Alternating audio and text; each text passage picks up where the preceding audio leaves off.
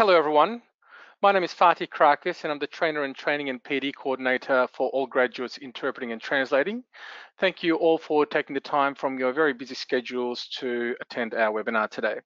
I'd like to welcome you all to the first webinar in our Aged Care webinar series, where we have collaborated with the Centre for Cultural Diversity and Aging through Conversations, Interpreting and Translating, as you know, which is our training division, to provide training for interpreters and translators through a series of aged care webinars in 2021. Now, these series, they consist of 5 parts, and in addition to Centre for Cultural Diversity and Aging, and thanks to their link ups, we have collaborated with some other aged care organisations as well. Webinar 1 will be an introduction to aged care, and then webinar 2 will be aged care assessment tools and care planning. Webinar 3 will be Understanding Dementia. That will be presented by Dementia Australia. Webinar 4 will be Understanding Incontinence, which will be delivered by Continence Foundation of Australia. And finally, webinar 5, the last of the series, will be about Understanding Palliative Care, which will be presented by Palliative Care Victoria. Now, very lucky today to have 2 very important people with me here presenting. Today's session, Introduction to Aged Care, will be presented by Lisa Tribuzio, who is the manager for Centre for Cultural Diversity and Aging, and she's helped me a lot over the last few months putting these series together, so thank you very much, Lisa. As well as Sinisha Christov, who is an Access and Support Team Leader for the Australian Multicultural Community Services. So I'd like to welcome you both. I will now hand it over to Lisa and Sinisha. Thank you very much, Lisa. Thank you so much, Fetty, and welcome everyone to this webinar about aged care. Some of you might have worked in aged care settings, whether it's residential care or nursing homes, residential care, or home care settings where people live in their own home, or even in hospital settings. We're all going to be coming across older people who need language services. So hopefully you're able to learn something today, and please reach out if you have any questions. First, we'd like to start with an acknowledgement of country. So the Centre for Cultural Diversity and Aging acknowledges the traditional owners and custodians of country throughout Australia. We pay our respect to Aboriginal and Torres Strait Islander peoples, their ancestors and elders, both past, present and emerging, and acknowledge their continuing connection to land, sea and community. We would like to extend that acknowledgement and respect to any Aboriginal or Torres Strait Islander peoples listening to this presentation. We hope our work contributes to fostering respect and recognition between cultures in Australia. So let's talk a little bit about aged care services in Australia, how to access those services, and a little bit about my aged care.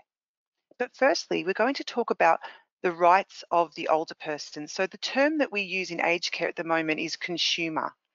So when we use the word consumer, we are talking about someone who is an older person that wants support with aged care services. They might be over 65, or they might even be over 50 if they're from Aboriginal or Torres Strait Islander backgrounds, or they've faced some kind of trauma. But Sinisha is going to talk to you about eligibility. But just to let you know that consumer is the word that we're using. So consumers receiving Australian government funded aged care services have the right to be properly looked after, treated well, and given high quality services and care.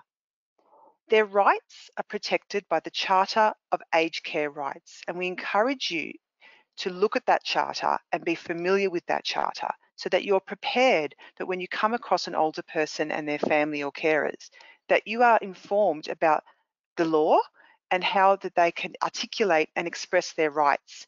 And they have the right to an interpreter. They have the right to express themselves in their organic language or their mother tongue. The Charter provides the same rights to all consumers, regardless of whether the type of subsidised care and services they receive, and it's translated into a range of languages other than English. So you can actually give a translated version of the rights to your client if you wanted to, but all organisations should be giving it to the client in language. Just a little bit about the Charter of Aged Care Rights. So clients or consumers have the right to be engaged in safe and high quality care, be treated with dignity and respect, and have their identity, culture and diversity valued and supported, to be living without abuse and neglect, and to be informed about their care and services in a way that they understand, to access information about themselves, to access information about their own care plans and what they've told service providers, to have control over and make choices about their care, including their personal and social life, to have control over the decisions that they make in their life around their aged care services, including financial affairs and their own possessions and assets, to have a right to independence, to be listened to and understood, to have the right to an advocate. So if they can't speak for themselves, they can choose someone that they trust and feel comfortable with to speak on their behalf. To have the right to complain or make complaints to an organisation, the right to privacy, and the right to exercise their rights the way that they can. So really important to understand the law around aged care. Another law is the Aged Care Act. So the Aged Care Act is the main law that covers government-funded aged care services. It sets out the rules for things like funding, regulation, providers, quality of care, and the rights of people, like I just explained. The Aged Care Act states that an aged care provider must facilitate access to aged care services for those who need them, regardless of their race, culture, language, gender, economic circumstances, or geographical location. And it encourages diversity and the respect for someone's story and their identity. So I again encourage you just to be familiar with the Act, because you might come across a situation where a consumer is not really treated fairly. For example, they might not, their culture might not be respected, or their understanding of end-of-life care or dementia care might not be respected. But you know that by law it needs to be. So it's really important. So just a little bit about diversity and inclusion in the aged care sector. So just to let you know that that the aged care sector is governed or commissioned by the Australian Aged Care Quality Standards, and these standards again suggest non-discriminatory inclusive frameworks regardless of people's culture, ethnicity, language, gender, religion, spirituality, or sexuality, that they need to be respected. So it's all in the policy framework. So we're not going to go too much into it, but just to let you know that the Australian government is very serious about diversity. And again, the Aged Care Diversity Framework is another framework to be familiar with. I'm not going to go too much into it, but I encourage you to have a look at the action plans to support culturally and linguistically diverse people. Thank you so much, Feti. And over to Sanisha now to give you a more in-depth understanding of the aged care sector. Thank you. Thank you. Thank you, Lisa. Thank you, Fatih, for that nice introduction. At the Australian Multicultural Community Services, we do support culturally diverse people, diverse seniors in this case. And today I'm here to talk a little bit more about how these people can access services, but also what type of services are available for them in terms of government subsidized services. So at the first slide, you can see the types of care available for seniors who are 65 and over. And we have, the program is divided in two, for services for people with entry-level support needs and people with more complex care needs. We'll talk a little bit more about the entry-level services and services available for people with more complex care needs. But on top of this, there's also short-term and respite care available, and also, as you're aware, aged care, or popularly known like nursing home, or we say residential care. Who is eligible for government-funded aged care services? So the most important thing that I would like everyone to remember is that people who are 65 and over are eligible for government subsidized home care or aged care services. People over 50 years for Aboriginals and Torres Strait Islander people, and also people who meet the premature aging requirements. There are no restrictions on residency status of people accessing aged care services. Therefore, people who are temporary visa holders are eligible and can contact My Aged Care, which is the main starting point where you access aged care services and also services available. Where to start? It's a very, very critical question. So My Aged Care is the starting point to access government-funded services. You can contact My Aged Care in two ways. One is to contact the government My Aged Care phone line, which is 1-800-200-422, but also My Aged Care has a website. You can send referrals via the website directly to My Aged Care. Nevertheless, the website is a great resource as well, contains a lot of useful information in regards to government subsidized aged care services. Who can contact My Aged Care? Basically, everyone can contact My Aged Care. So the person requesting the services can independently, if they can, contact My Aged Care, but also they can be supported by a family member, an access support coordinator, but a local GP, a neighbor, a friend, someone that is a support person in general. So as a senior requesting services, you can also nominate a representative for future communication with My Aged Care if they don't feel, for any reason, feel confident to communicate with My Aged Care. So after the screening, My Aged Care will refer clients for assessment by either the regional assessment services or comprehensive assessment to the aged care assessment services. Let me stop and focus your attention on access and support coordinator. It's a professional role and it's a Victorian program where the access and support coordinators are available to help people who have diverse care needs and are facing barriers in accessing services, to access the service system, but also to navigate the service system as well. What happened after a person contacts My Aged Care phone line? So as I said before, a family member, a friend or professional will contact My Aged Care or the client, and if someone else than the client contacts My Aged Care, they'll have to have the client's consent in order to speak on their behalf. Consent can be gained over the phone with My Aged Care as well. The client's information, demographics, including My Aged Care number as well, should be prepared beforehand, so you're ready for that conversation with My Aged Care. My Aged Care, or MAC, I prefer My Aged Care, will first register the client and provide a unique AC or aged care number to the client. The next step will be the My Aged Care screening process. So the client or a support person will answer a set of questions related to the client's current situation and well-being. And as a final step, appropriate assessment will be organized by My Aged Care. So My Aged Care communicates via electronic system with the assessment system, and they send this information to the assessment team. Referrals to My Aged Care can be sent online as well. However, the client will be contacted My Aged Care after that referral is sent online. So if you believe that the client will struggle during that telephone conversation with My Aged Care, I always recommend and encourage people and clients to have a representative next to them. So let's summarize the My Aged Care process, which is the first step of My Aged Care services. So you have the registration with My Aged Care, where a unique AC number will be issued to people who are registered, the set of questions in regards to their day-to-day activities and services that they may need. We call it a screening. And then after the screening, My Aged Care will organize an appropriate assessment. Registration, screening, organizing assessment.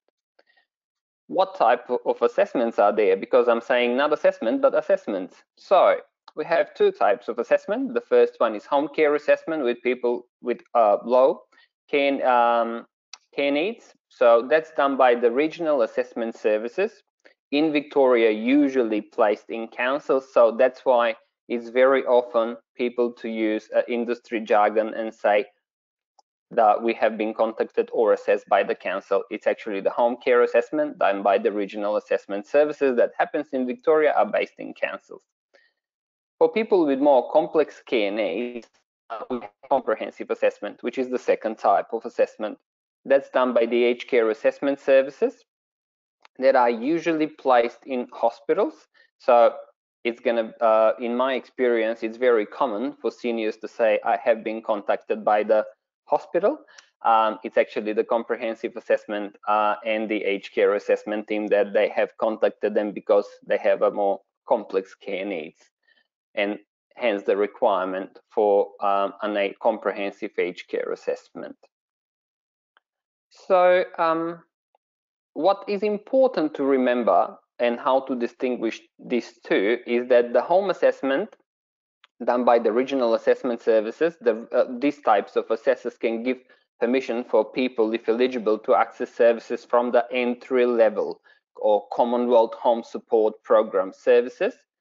And the comprehensive assessment or the aged care assessment services, these assessors can give approvals for all entry level Commonwealth Home Support Program services as well, but also services under the Aged Care Act, which is a home care package for home and community care, as well as residential respite or residential permanent, which is a permanent entry into a residential care facility, or simply said, a nursing home. So we've touched base on a representative, or when a person, like it's very common for culturally and linguistically diverse people, because of different barriers related to their culture, to their language, and can be many more, may struggle a bit to communicate with my aged care, but also go through this aged care journey and have the assessment and eventually the service delivery as well. Hence, people can nominate representatives with my aged care, and then that representative can speak on behalf of that particular person. In regards to the nomination process, people can nominate representatives on my aged care, but there's also on the my aged care website nomination of a representative form, so people can fill in that form and send it to the address as stated on the template. This form can be accessed, as I said before, on my aged care's website, and you have the hyperlink previously in the first few slides. Support plan review. So it's not unusual for people to seek support despite the fact that they already had an assessment. The reason why is because people's situation and care needs can change at any time. A simple fall can change the client's situation or the consumer's situation. So we can always organize a support plan review to outline what has changed and how that impacted the care needs of that particular person. How can we organize a support plan review is the next question. So we can organize it over the phone if we're together with the client or we are a representative, but also service providers who are already involved with the clients can initiate support plan reviews. How does it work? So once a support plan review it's organized, that means that that new information that had impact on the client's situation and care needs will go back to the last assessor who did an assessment with this particular person. So the assessor will consider the new care needs and potentially approve additional services who will fully meet the client's care needs. Entry-level services or Commonwealth Home Support Program. The abbreviation is CHSP. I try not to use it, hence I'm reading the full name. So entry-level services via the Commonwealth Home Support Program. So this government-funded program provides a range of entry-level aged care services for older people who need assistance to keep living independently at home and in the community for as long as possible. So if someone needs some help with the daily task to continue living at home, people can access services from the Commonwealth Home Support Program. The aim of the whole program is to help older people, as I said, to live independently in the comfort of their own home as long as possible. The focus here on this particular program is to work together with the people rather than doing things for them, which empowers people to be independent and feel valued. So this is all about building on the strengths of the people and also their abilities. Large variety of organizations are funded to provide different range of services. What are services? We'll see in the next slide. So from the government funded Commonwealth Home Support Program, people can access a range of services, and some of those services are outlined in the slide here. So we have domestic assistance or help with household jobs like cleaning or doing the laundries, personal care, help with bathing, showering, help someone to get dressed, to get in and out of bed as well. Home maintenance is a service available where people can access support with minor general repairs and cares of their house or garden. For example, changing a light bulbs or replacing a tap washer, doing the lawns as well. So this all can be available for someone who has this particular need for support to be more independent at home. Home modifications such as alarms, ramps, and support rails in the aids and equipments such as bath seats, toilet seats, razor, and so on. Nursing services are also available, so a qualified nurse will assist with managing medications, for example. Social support services are very important service. So you once you start working with seniors or people over 65, it's very common in time people to become socially isolated, especially culturally and linguistically diverse people, people living with dementia or other vulnerable groups. Hence, the Commonwealth Home Support Program offers a range of social support services, can be a group social support service or individual social support service, where people are in a group setup or they are visited by a volunteer if they prefer one-on-one support to tackle issues like social isolation as well. Transport is another service where people can get help to get out and about for shopping, for medical appointments, and so on. Meals and food services are available as well. Allied health services like physiotherapy, podiatry, speech pathology, occupational therapy, advice from a dietitian or other allied health professional services as well. Specialized support services, or previously known as the access and support, is available as well for people who are facing barriers in accessing services.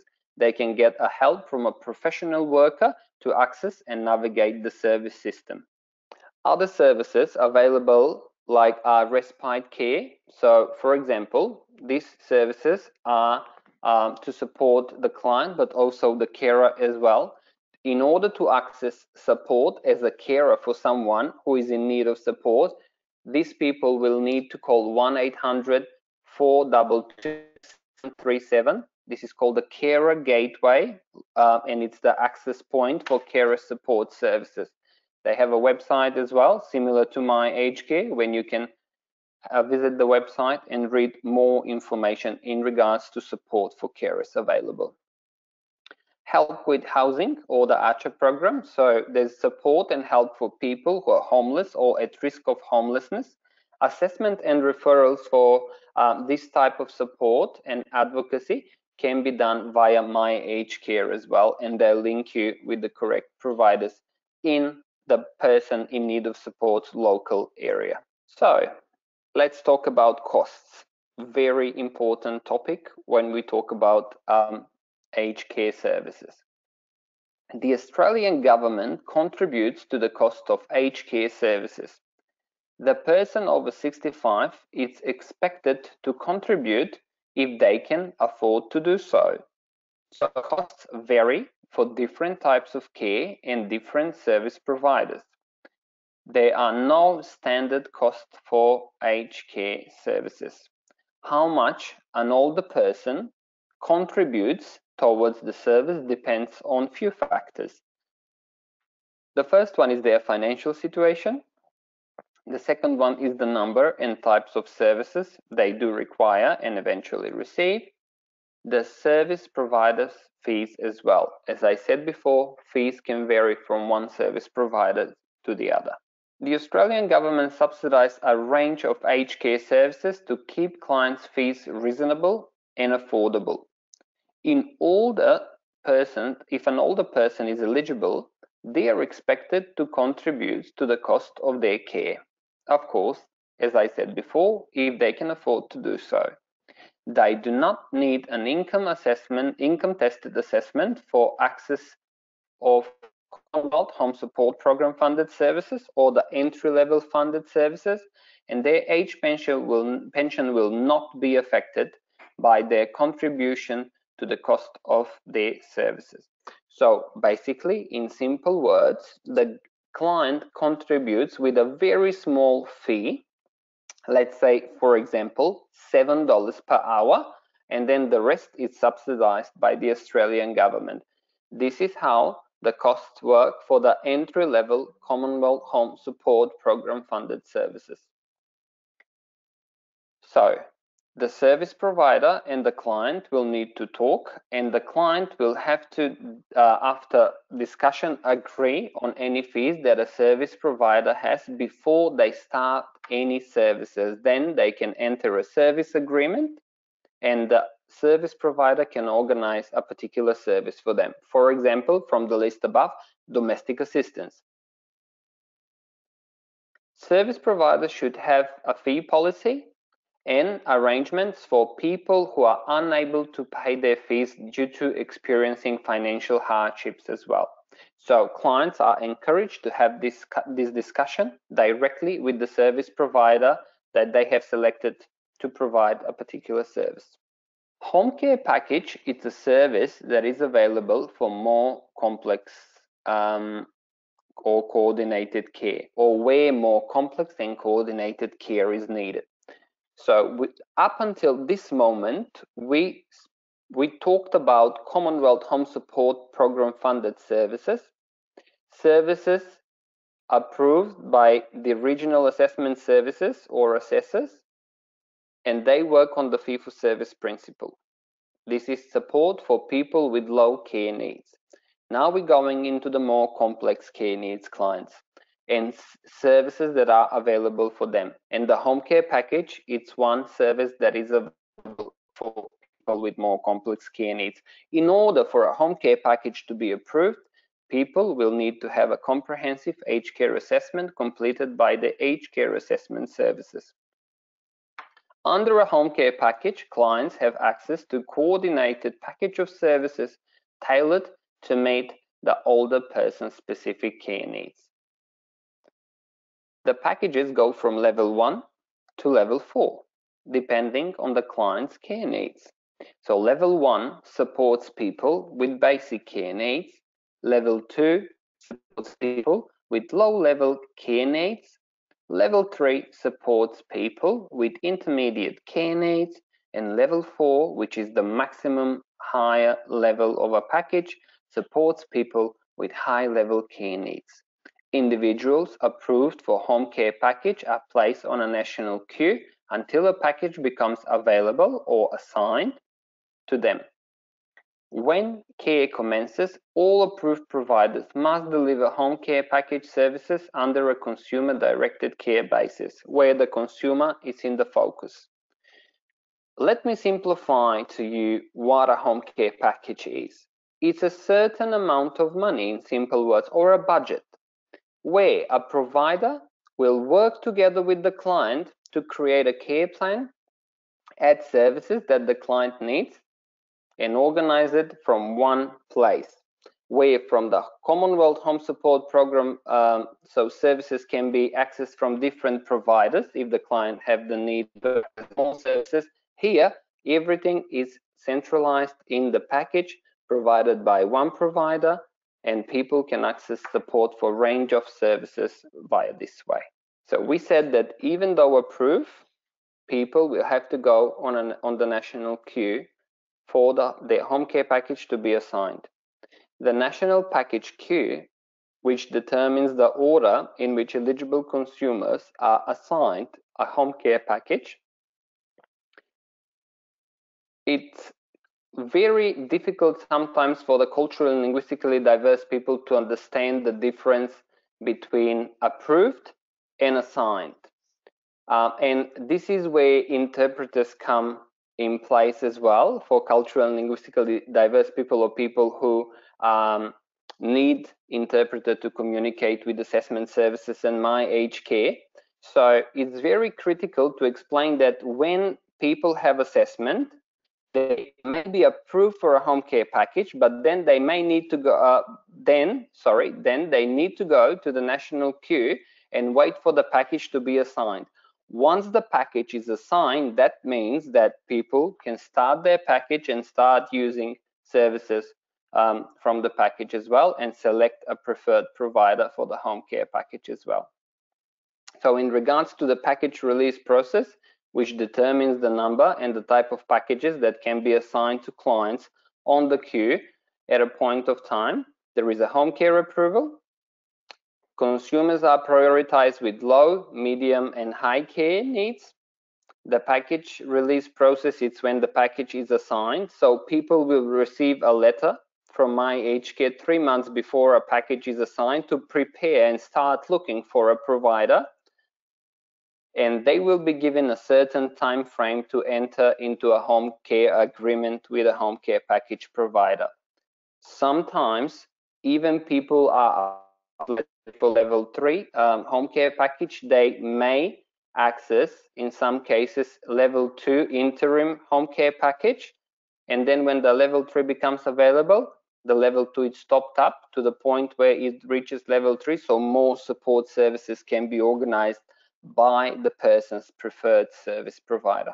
Services that people can access under a home care package, very similar to the Commonwealth Home Support Program, but now the services are provided from one central place, which is the home care package. And some of the services available to people, but not limited to, can include personal care services, nutrition, hydration, meal preparation, and dietitian or allied health services, continence management, mobility support and services, nursing services, and other, as I said, professional allied health or clinical services, management of, let's say, skin integrity that can go under nursing as well, telehealth services, accessing assistive technology, aids and equipment, and so on and so on. So home care package, to summarize, level 1 and 2 are not intended to provide comprehensive clinical or health services. This is why we have different levels, and level 3 and level 4 packages have a greater emphasis on delivering complex care for clients and clinical services like nursing, for example. Of course, home care packages have restrictions as well. It cannot, everything cannot be organized from a home care package, and some of those restrictions include items that would normally be purchased out of a general income, buying food, except for like meal services to the client as well, but package cannot be used for regular grocery shopping as well. Payment for permanent accommodation, including assistance with home purchase, mortgage repayments, or rent as well. Payment of home care fees, payment of fees or charges for other types of care funded or jointly funded by the Australian government. Home modifications or assets that are not related to the person's care needs as well. Travel and accommodation for holidays. So we usually, when we try to say a joke, we say to the clients, well, you can't go overseas using your home care package. Funding, of course. Cost for entertainment or similar entertainment, similar activities to entertainments like memberships for different clubs and tickets to sporting events, for example, gambling activities, payments for services and items covered by Medicare benefits scheme, or the PBS or the pharmaceutical benefits scheme as well. Thank you so much, Sanisha, for that overview. And as you can see, it is a very, very complex system, but it is something that can be understood, given the right reading and the right conversations with people to understand the consumer journey. So you don't need to know everything right now, because we are still learning about the aged care system, because it also is changing. And if you understand and be aware of, for example, the effect of COVID-19 on the aged care system in Australia, there have been changes around rules and policies around that as well. So don't put too much pressure on yourself. This is just an introduction, and I think Sanisha's done an excellent job. So thank you, Sanisha. So my role now for the next 10 minutes is to give you an understanding of where to go for information in different languages about aged care, and around how to access aged care translations and multilingual information. Now, I'll give you a bit of an overview of the Centre for Cultural Diversity and Ageing, because we do have multilingual information about aged care. Our vision is that all aged care consumers experience inclusive and accessible care in Australia, and our purpose is to work with aged care providers around delivering services that are inclusive and welcoming. And we also talk about how older people from culturally and linguistically diverse backgrounds, or older people who need language support or have English from a non-English speaking background. Sorry, Fetty, just if you can go back. Yep. They might need to know how to access the system. So we work with the aged care providers, and sometimes we work with interpreters, like we're doing now, to understand how to help the consumer. The Centre for Cultural Diversity and Ageing is funded by the Australian Government Department of Health, and we are part of the PCAC Alliance, the Partners in Culturally Appropriate Care Alliance and Program. And that program is in each state and territory, and we are the Victorian provider. So if you go onto the PCAC Alliance website, which is pcacalliance.org, you'll see all the different activities that they do to help culturally diverse older people and their families and advocates to access the aged care system. Now, this slide is a little bit of a screenshot around our website. So the Centre for Cultural Diversity and Ageing has a website. If you go onto the website, you go into the tab Service Providers, Multilingual Health and Aged Care Information. This is where you can find where we get a lot of multilingual resources, and we put it into that one site. So you can start to have a look at what are the topics in aged care, and how you can maybe help your consumer to read things like My Aged Care, which is Sanisha's just explained. My Aged Care is translated in many different languages. Costs and fees explained in different languages. Things like the Aged Care Act in different languages, the Charter of Rights. Yeah, things like, so here we've got My Aged Care. Apologies that this is a little bit small. We tried to fit everything into the one slide. But if you look at My Aged Care, the Australian Government Department of Health have translated what Sanisha pretty much has just said in many, many different languages, including Aboriginal and Torres Strait Islander languages.